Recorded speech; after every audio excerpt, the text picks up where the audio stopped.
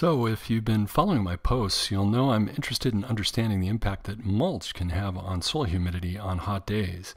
Specifically, I'm interested in knowing what the soil drying profile looks like over time for bare soils versus soils that have a covering of green yard waste or leaves. In this video, I'll summarize a bench-tested circuit installed in my backyard for measuring the same, some surprising results from my first 24 hours of baseline measurements, and some improvements I'll be making moving forward. For those of you who just want me to cut to the chase, this is the first 24 hours of field data for temperature.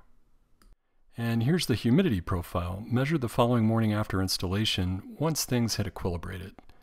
I'll discuss these preliminary results at the end of this video, including observations about high humidity in deep desert soils, and conclude by saying that for now I'm focused on collecting baseline data and plan on making a few improvements moving forward.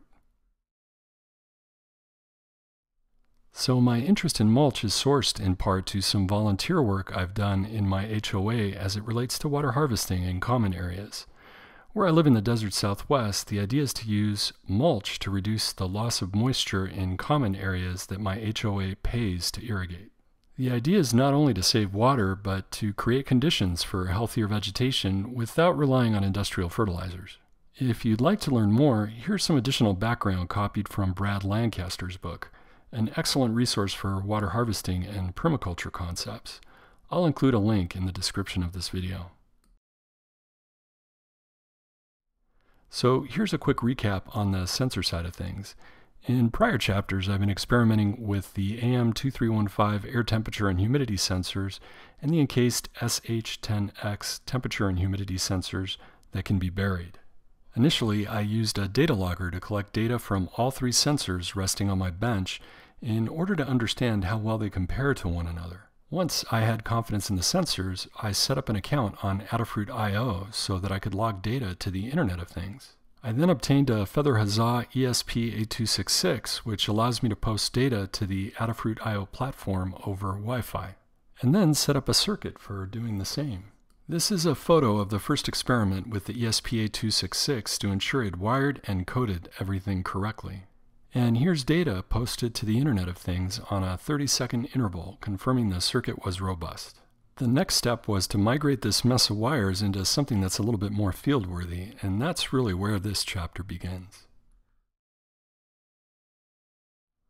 Initially, my plan was to solder everything to a proto board, but then I realized I could save myself a lot of soldering if I used one of these feather terminal boards with headers. These are convenient because with the terminals I can quickly screw my sensor leads in, which also makes replacing the sensors much easier if needed. In order to do this, the only soldering I needed to address was installation of these pull-up resistors for the I2C pins talking to the AM2315, as well as for the data lines on the SHT10X sensors. This only took about 10 minutes to set up and solder. Upon doing so, it was just a matter of plugging in the Huzzah ESP8266 and attaching my sensor leads to those convenient terminal heads, requiring nothing more than a small screwdriver. This simple design will help me with a little debugging later on, as you'll see shortly. If you want to duplicate this, note that I couldn't find the exact same sensors I used in the Fritzing library, so I matched the colored wires that come standard with the SHT10 and AM2315 available through Adafruit to their respective pins. Overall, that process helped me turn this mess into this, something that's more easily managed and that can be installed into one of these solar-powered remote environmental monitoring boxes, already summarized in a prior chapter of this series. So here's that Feather Huzzah setup migrated into that solar-powered enclosure. This was initially powered using a 2500 mAh battery, which I upgraded to a 4400 mAh battery based on experiments suggesting significant power consumption over a 24-hour period by that little Feather Huzzah.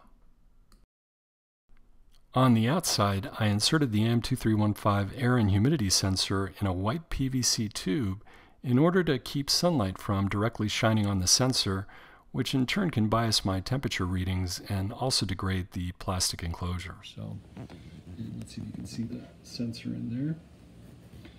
And that PVC was just attached with a little JB weld. Then of course I have the two SHT10 sensors. You can see here that the cables are basically fed into the box through watertight fittings. And to help, I put a little zip tie here that prevents the cables from getting pulled through the same and having them disconnected from the terminal blocks on the feather huzzah. So I've also got some desiccant that I'm going to include in the box so that my electronics don't get destroyed by humidity. Still need to figure out how to come up with a better way of preventing moisture from accumulating in these boxes. I think the best thing to do is not make them completely airtight, because nothing is really airtight, and what ends up happening is you get moisture accumulating inside these boxes, and then when temperature changes, the moisture precipitates out. It can get into your connections, into your electronics, and really hose things up, as I've witnessed in horseshoe draw.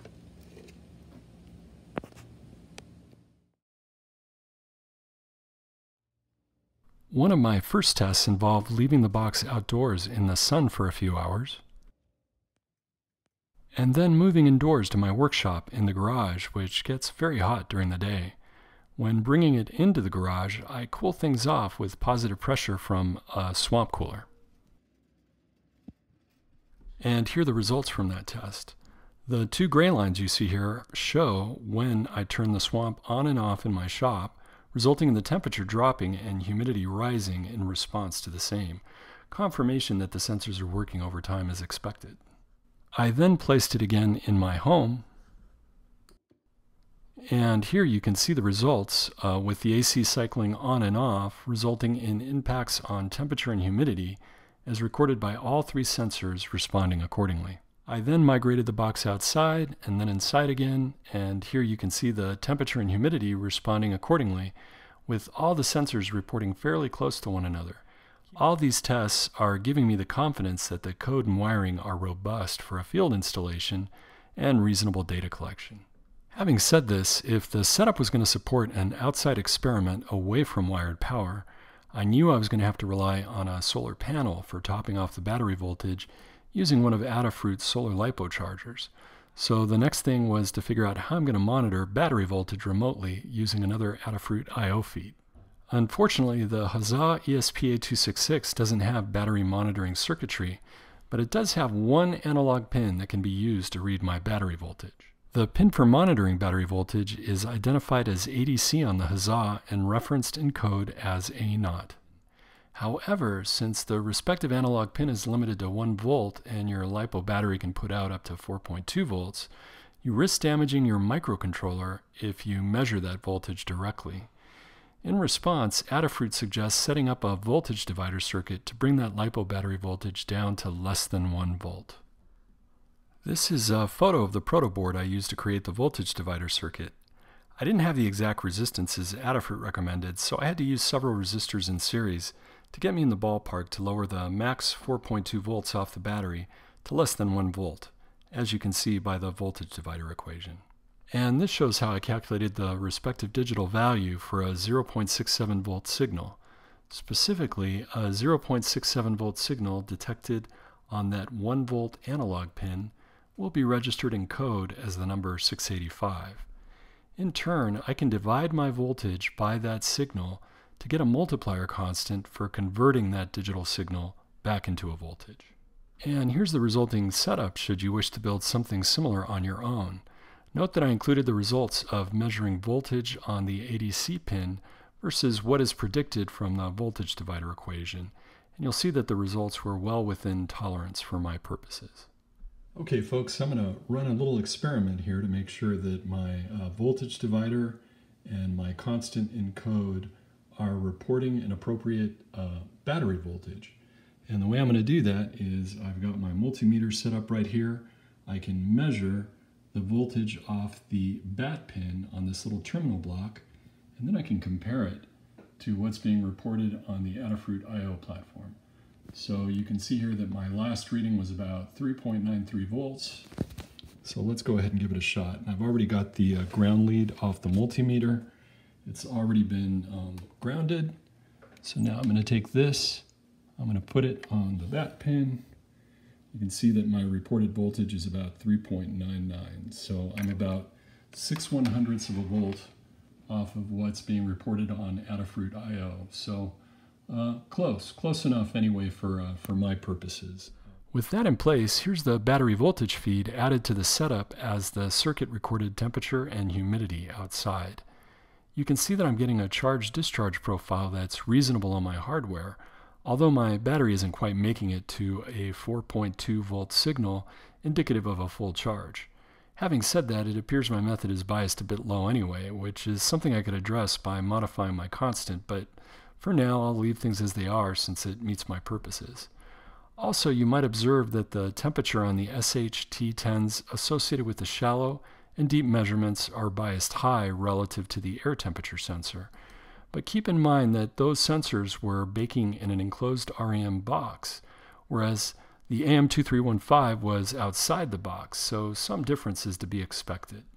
With respect to recording a battery charge, Adafruit does offer some code on its website that can actually give you a % charge, and I'll include a link in the description of this video if you're interested. So with respect to the field installation, the first thing was to hammer in a stake that I could anchor my enclosure to, and also dig out a basin around that stake that's going to hold my mulch. And a quick thanks to my wife who helped me dig out this basin since my shoulder was a little sore on this day. Next, I used an auger with a drill to make a hole for my sensor with the least amount of soil disturbance possible. Accounting for the size of the enclosure, the sensor is probably about 6 inches under the level of the basin. I then buried the deep sensor and laid out the shallow sensor nearby. And then I placed some wraparound conduit around the cables to keep rodents or sun from damaging the same. Okay folks, it's all set up. I had to remove my weather vane in the back, my weather station, because the plastic was just rotting. And I'm just going to let this run for a few days and get some baseline data. And then we have all this mulch to do some experiments with. And it's just in the nick of time too, because it looks like the monsoons will soon be coming to us.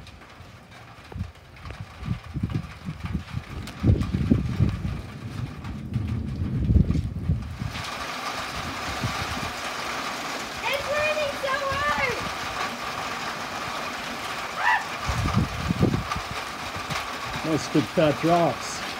During and after the storm, I checked my sensors via the Adafruit I/O feed and discovered that my deep SHT10 sensor was registering higher humidity relative to the shallow sensor.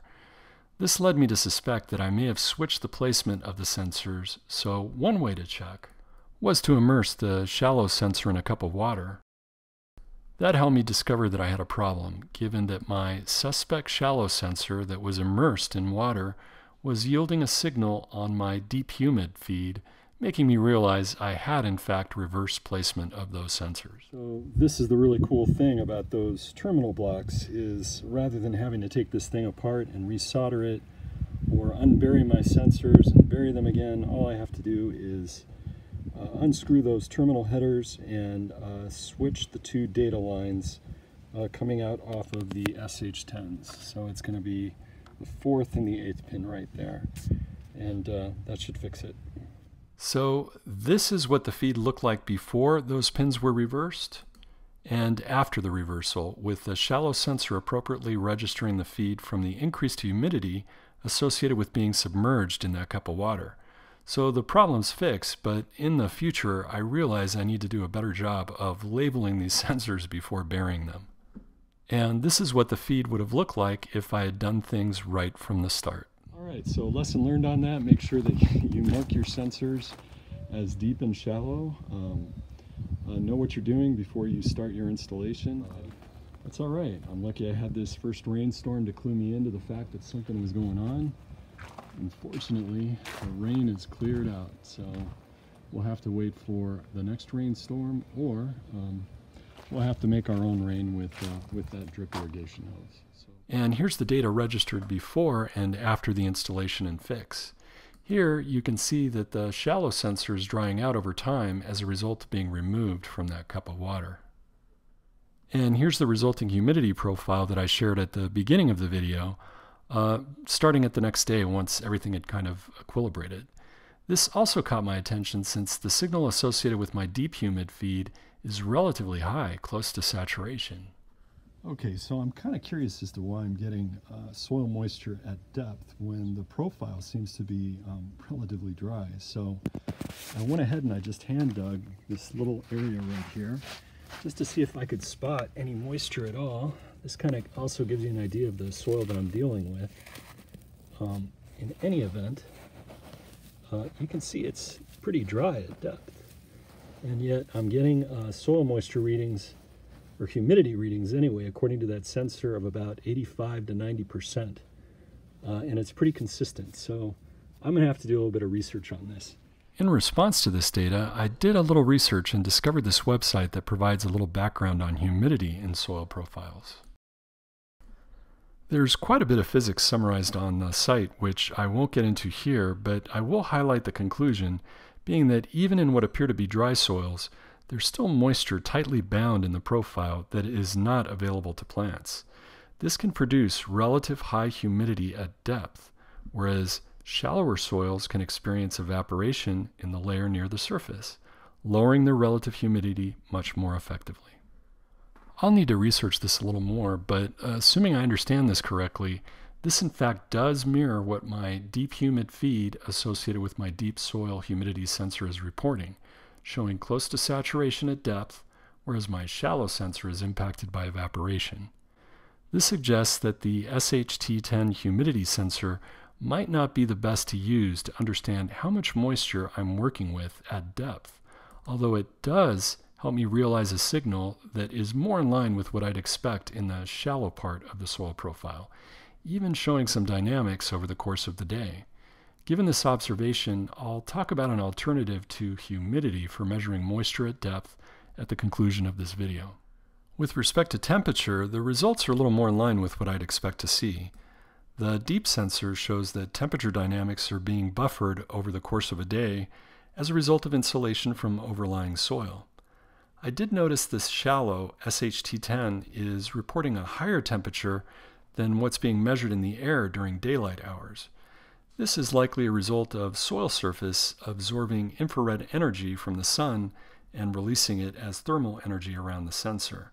And this mirrors what I sense when I walk on a hot sandy beach on a bright summer day. Given this context, the shallow SHT10 sensor will probably be most helpful for understanding temperature and humidity dynamics associated with adding mulch. So I'll collect baseline data over the next few days in anticipation of that future experiment using that sensor. Finally, I notice that the AM2315 is reporting air temperature that's a little higher than ambient by about 5 degrees. I suspect this is also a function of the sensor being relatively close to bare ground and maybe picking up a thermal signature, or it could be a function of the PVC pipe heating up and biasing the measurement of the AM2315 a bit over time. I'm not exactly sure, but it will be interesting to see what happens when mulch is applied as it relates to bias. I'll be picking up an analog thermometer shortly for a comparison. So, as far as conclusions and lessons learned, I think that the SHT10 is better for measuring shallow soil humidity and temperature, since soil humidity is close to saturated at depth and will also be buffered from diurnal temperature dynamics at depth. So I'm not really sure what having a sensor like that at depth is really going to tell me. When monitoring air temperature and humidity, it's a good idea to shade the AM2315 to avoid direct exposure to the sun. Direct exposure, of course, can bias temperature readings and probably isn't good for those plastic housings associated with that sensor.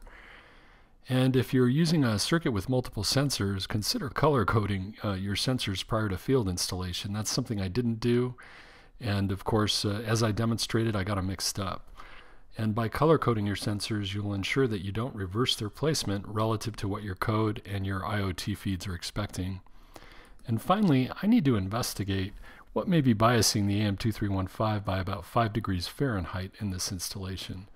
That could impact how I go about realizing future installations for my agency where temperature and humidity are of interest at remote sites. Finally, in order to understand what's going on at depth with soil moisture, I suspect I'll be better off using a capacitive soil moisture sensor, which gives me a reading proportional to how wet the soil is, rather than just reporting saturated air humidity. The stemma sold by Adafruit also measures temperature, so that's something I'll take a closer look at in a future video. Well, I hope this video was helpful. Please consider subscribing for updates if you're interested in seeing how this experiment develops moving forward. Thanks for watching.